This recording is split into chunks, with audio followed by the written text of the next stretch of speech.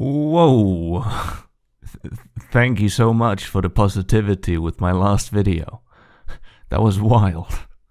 I want to make more videos like that in the future, but it will take some time. So it's only downhill from here, boys. Let's get this started. But first, a disclaimer. I'm a fresh cock. I might say hyperbolic things when I derail. I'm also a dumbass. I got my mind set on you. I got my mind set on you. I got my mind set on you. Got my mind set on you. But it's gonna take money, a whole lot of spending money. It's gonna take plenty of money to do it right, child. It's gonna take time.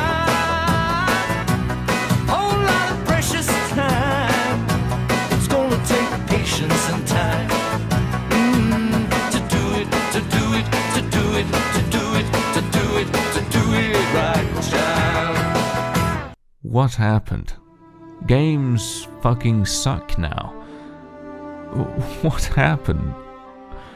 Games used to be my most favorite thing in the world when I was a little spurg tadpole, and I played it all day, every day, anywhere I could get my hands on them. They brought so much enjoyment and were filled to the brim with the passion and dreams of the developers to bring you the most satisfactory experience one could conceive, sitting on the floor mat, drinking Coke and eating chips, getting your controller all greasy and sweaty. It was amazing. The surge of games that came out and the technical strides made it possible for even the smallest of teams to bring their fantasies and worlds to life on a screen and make it not just a story, but an interactive adventure. You are no longer passively appreciating an art form. You, the player, was a part of the art on the screen. Every player got to see something different, and as a result, the game could be almost whatever you made it out to be. Gaming quickly became the biggest entertainment industry in the world. The internet frees us from the limits of retail purchases and allows us to consume content the world over. But most importantly, it allows us to play games together with others on a massive scale. The MMO blew up to be the most played games. It gave the player not a fully tailored experience, but simply provided them with a world and a rule set that came with it, allowing the players to reside within it and play with the rules, exploit the rules, and become the best of the best if you played your cards right, becoming revered even in the real world. Fast forward to today and you'd think we'd have even more power, bigger budgets and larger communities, sharing even more inspired worlds, crafted with the skill and compassion of the hundreds of veteran developers. What, are you stupid? You fucking idiot. Games today are garbage. There's no more passion in making big games anymore. They just want your money. They want to suck you dry and then suck you off some more. But since we all grew up with amazing games, we've kind of become dependent on them. It's like a bad relationship. We try to leave, but we always come back for more, like the degenerates we are. And the game publishers know that, the shareholders know that, and even I know that, and they use it against us. We're a wallet to them, with the cash to make more cash, the single digit on their scoreboard that counts all the souls they've reaped. Almost every single game that comes out now are riddled with microtransactions, pay-to-win elements, pre-order bonuses, and whatever other sinister means to kick you in the balls with. And I'm sick of it. But the fucking rat paladin that I am, I tried playing Battle for Azeroth Endgame after I was done recording some videos. Yeah, I know, I was desperate. As soon as I logged in, I stood there. Now what?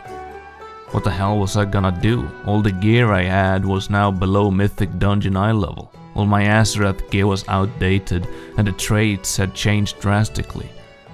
What the fuck was the point of me turbo-spurging the first couple of months of BFA? If all my shit is useless as soon as another patch hits, I was done before I even stepped foot outside the main hub. What a tragedy. Not just the game, but me as well. I was already aware BFA was shit, but I logged in anyways. I guess I just desperately want World of Warcraft to be good. I keep deluding myself its glaring problems don't exist. I feel that the game panders to whales, casual collectors, and the sensitive snowflakes that can't handle anything challenging. I honestly don't know why they want World of Warcraft to be easier than it already is. It's already come to the point where you can go from level 1 to 120 doing the same repetitive dungeons through LFG, be raid ready, and get full normal raid gear without saying a single word. That's not good. That's dog shit game design. When communication is optional in an MMO, you know it's already dead.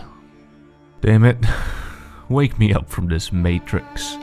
This dystopian world where I can't find any enjoyment in what I love. I just hope the new Blizzard don't touch Classic with the filthy microtransactions and just release a good product for once. Relying solely on the quality of the game to bring in money. All the big companies became big because they had passion and faith that their game would bring it in. Because the games were good. It's funny how something so simple is so easily forgotten. I'll stick with the last remaining quality games that are still out there.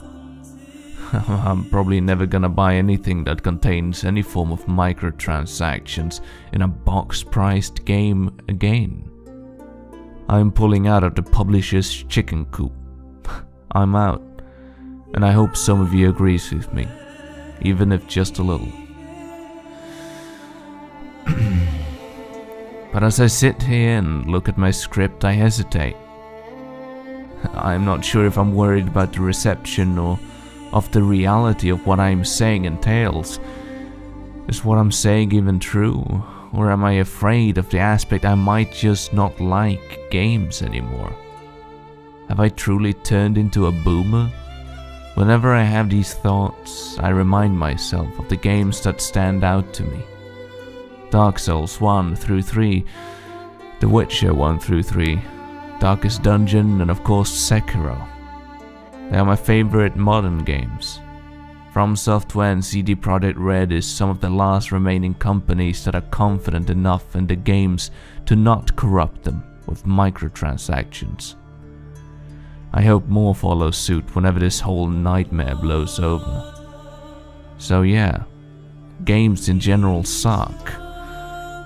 But the good ones, they are magical. Thank you for watching. I so don't feel like going anywhere. Sit here a while longer? So we shall, my friend. We have witnessed, and in fact on several occasions incited, many great and weighty events. After all that toil, I believe we deserve a bit of a rest. That we do.